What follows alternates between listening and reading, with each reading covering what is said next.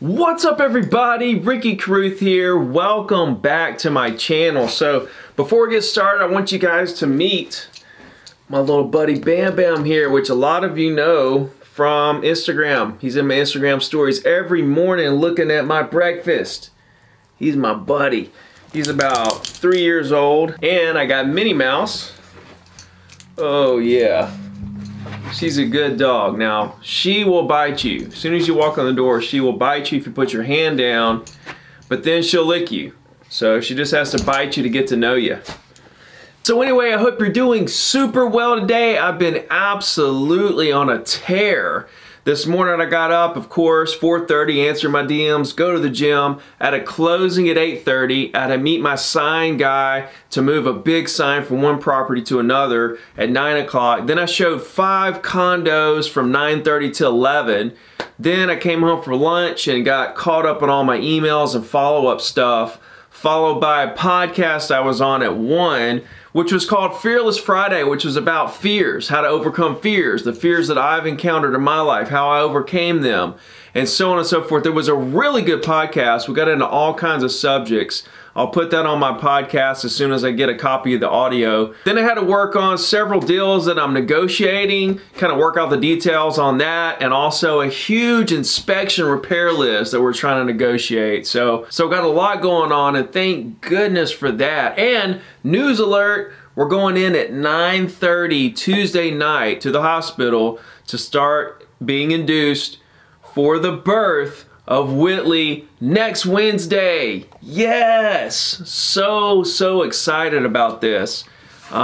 Just words can't describe where I'm at right now, and now we actually know what day this is gonna happen, so just overjoyed and ready for this new journey in my life. Also, I'm gearing up for 2020 for you.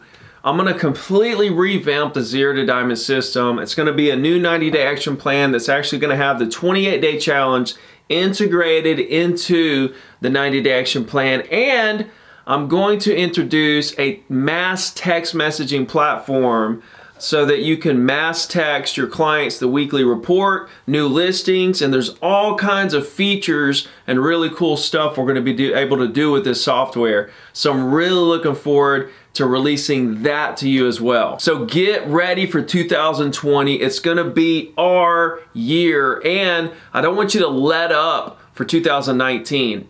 From now to the end of 2019 should be go time for you on pushing harder, prospecting and talking to people and building that database. This could be the slow season for you, but this is where I always win every year because I build my database now while all the other agents are sleeping. And then when the busy season comes, my database is twice as big as it was last year. So what does that mean? Twice the business. So a lot of incredible stuff going on, and I'm so excited for the future. Also, I'm gonna be in DC at the Hyperfast Agent Summit Monday. I'll be speaking there Monday, 11:15. I'm also gonna be doing the lunch and learn, I believe it is, or something like that, where I'll be with the guys from Lab Coat Agents. So I'm really looking forward to that event. So if you're going to that event, please come up and say hello. Also, because of the birth of my firstborn child next week, we're not gonna do the Zero to Diamond talk show next week with Joe Rosen. We're gonna push that back to the week after, so just FYI. Now let's get into these Zillow numbers, man. This was crazy day on the Zillow reporting. So Zillow stock is up about 10%, 11% today. They had better than expected numbers in terms of revenue. Let's dive into the numbers a little bit here. So for the quarter, the company reported revenue of $745 million, okay? That was up 117% year over year, well ahead of the street's consensus at $714 million. So they were expected to do $714 million, but they did $745 million in revenue. Now, a key driver in this, big jump in revenue year over year and beating the street's consensus was the iBuyer business. The home segment had a revenue of $384 million, okay? That was up from just 11 million a year ago. So it's really went to the next level. Zillow said that it sold 1,211 homes and purchased 2,291 homes in the quarter, finishing with 2,822 homes on its balance sheet. It also had really good guidance moving forward. They're expected to do 790 to 825 million in the fourth quarter, which the street was there again expecting lower at 751 million. Now this is where it gets interesting.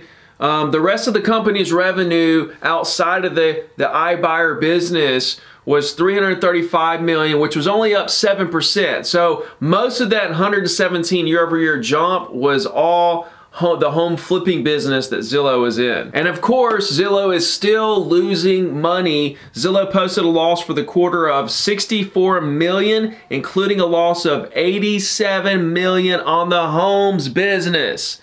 So great. They did $384 million in revenue on the home flipping business, but within that they lost 87 million. So I'm not saying any of this is good or bad. I'm just giving you the facts. You know, they're probably smarter than I am. They have $1 billion a year company here, and also the web traffic was up.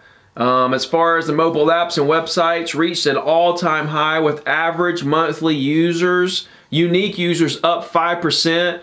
To 195.6 million unique users. That's a month. Website visits exceeded 2.1 billion, which is up 11% year over year. So they definitely have something. I don't know quite what it is or what they're gonna do with it, but they definitely have something there.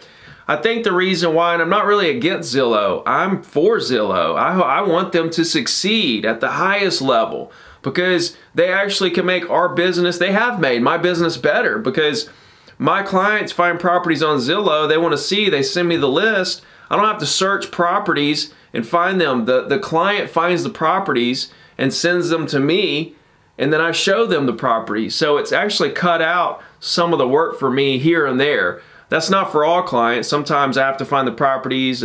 Sometimes they go on my website and look and find the property. So it's not all Zillow. But, you know, I'm not against Zillow. Here's what I have against Zillow is selling random people's contact information to agents for hundreds of dollars. When you could have met that person at a grocery store or at the gas station. But Ricky, those people aren't motivated. That Zillow is giving you hot leads, people that want to do stuff. Why does Zillow think that that person wants to do a deal? Because they were looking online at some properties? You know, everybody's looking online at properties. They're keeping up with the market. That doesn't mean they're ready to do something right now. And it's not that Zillow leads suck. Okay, it's not that they suck, because they don't suck. What sucks is how expensive they are. Okay? You take that lead, I don't care if it is a random person in your market's contact information, if you nurture that, build the relationship like I teach you, then you're going to do business. Every relationship that you put in place with the prospect in your market is worth 10 to 20 deals to you over the life of your career through repeat business, referrals, and referrals of referrals. So these are not, you know, these leads don't suck. It's just I can't pay hundreds of dollars for these leads. And I don't care if they are looking to possibly buy a house right this second. Every once in a while you might run into one that wants to buy or sell something right now. That's the same with any random list that you circle prospect for sale by owners, expires, sphere of influence, past clients, Facebook, Instagram.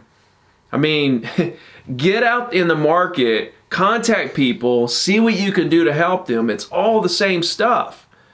It's just who's going to make the most contacts with the best intentions and then turn around and build the biggest brand based on being the hardest worker that only wants to help people. Whoever in the world in your market, whatever agent will take that philosophy and run with it and then be patient behind it is going to win. Ding, ding, ding, me. I was never the best. I was never the smartest, the most talented, any of that stuff. I'm still not. I'm still not the best on video or at a listing appointment or any of this stuff. But here I am. I'm doing the best I can do, and I have the best intentions, and I'm willing to talk to the most people, and I'm willing to build the biggest brand, and I'm willing to put the work in harder than anyone else and be patient. I don't have to spend hundreds of dollars on leads. People are everywhere. So anyway, I hope you guys had an incredible week. I'm so proud of you. You guys are DMing me on Instagram and telling me all about your success. It's amazing. By the way, if you have any questions, Instagram DM is the best way to get me, so feel free to reach out there and let me know what in the world I can do for you. Please comment, like this video, subscribe, and we'll see you on the next video. Let's go!